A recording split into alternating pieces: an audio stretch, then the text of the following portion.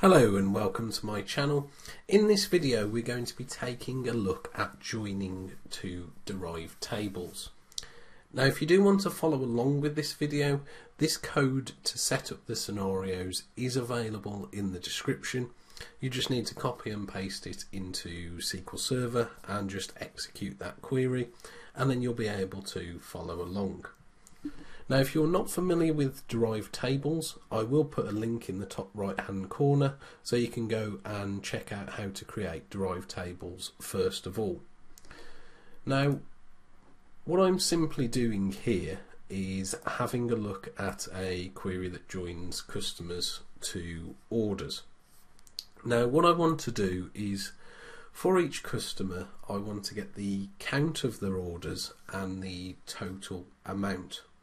And once I've done that, I want to do something with that aggregate data. Perhaps I want to add a case statement on top of that to see when customers spend a certain amount or have placed so many orders with us, they'd be eligible for a discount. Now one option we've got is to simply group the data. So in this case we're joining customers to orders. So one customer can place many orders. It's a one-to-many relationship. Now if we have a look at how we could write this out with a group by, so we could add in CustomerKey, FirstName. The customer table does contain a combination of people and businesses as well, identified by the customer type column, so I'll include that. And then I simply want, okay, count of order key as number of orders, and then some order amount as total amount. And then we need to copy these columns into group by. So if I write out group by, I'll just hide the results grid for now so that shows better on screen. Just align that a bit better. Now that is the results that I wanted with a simple group by there. But how about if I wanted to say, okay, let's add a case expression to say case when number of orders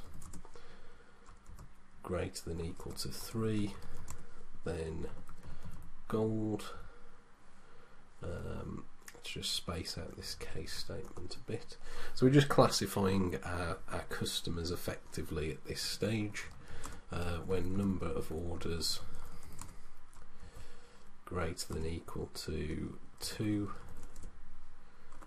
then silver, else bronze, end as class. And if I go ahead and run this query now, it's not going to be able to use that data. So because that is part of the query, what we'd actually have to do, this number of orders column is only built in the select statement. So when we're using something else in the select statement to refer to that column, we can't actually do that.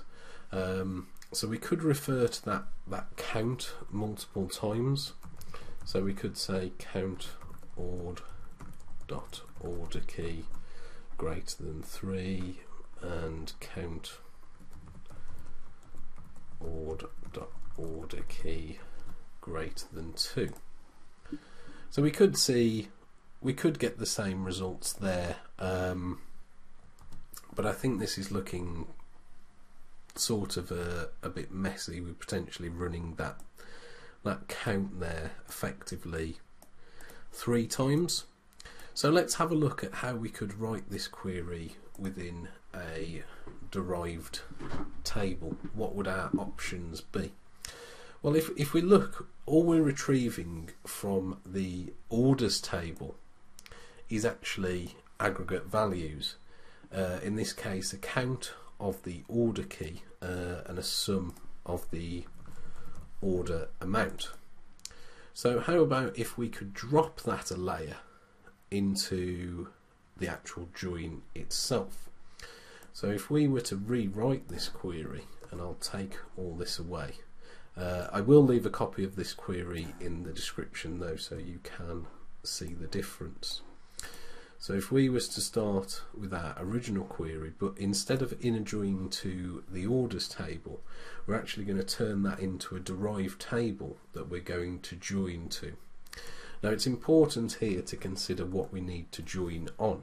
So we know we need a count of order key and a sum of order amount, but we need to be able to join that on customer.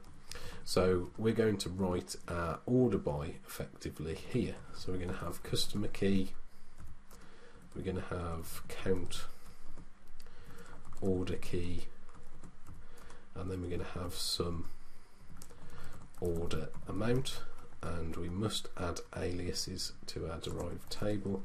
So I think I called that total amount, and this was number of orders. That's going to come from our orders table. We're then going to close off those parentheses. We're still going to alias that as ord, and then we're going to be joining on our customer key in both tables.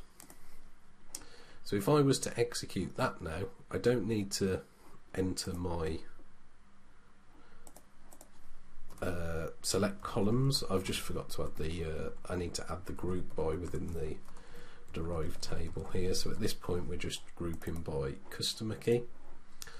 I'll just hide the results grid to see that. So that looks a lot less complex. So we've got our customer key, number of orders, total amount, and we could write out our case statement exactly the same. So case when number of orders greater than equal to 3, then gold. I'll just copy this to change it for silver. I think that was greater than equal to 2. Then silver,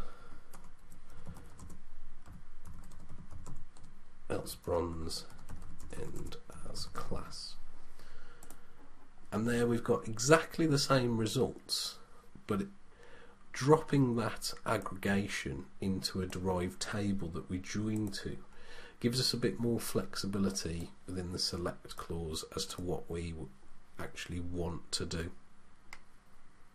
So that's a typical good example if you want to run things like window functions on top of aggregates and things like that. So anything declared within the select clause that we need to then perform another operation on, have a look at adding a derived table and then joining to that. Once again, I will leave a copy of this code available in the description, and let me know your thoughts on that. Do you join to derived tables, or do you join tables and then add a group by? I'd love to get your thoughts in the comments below. If you do want to see more videos on data engineering, data analysis, subscribe to the channel. Thanks a lot for watching.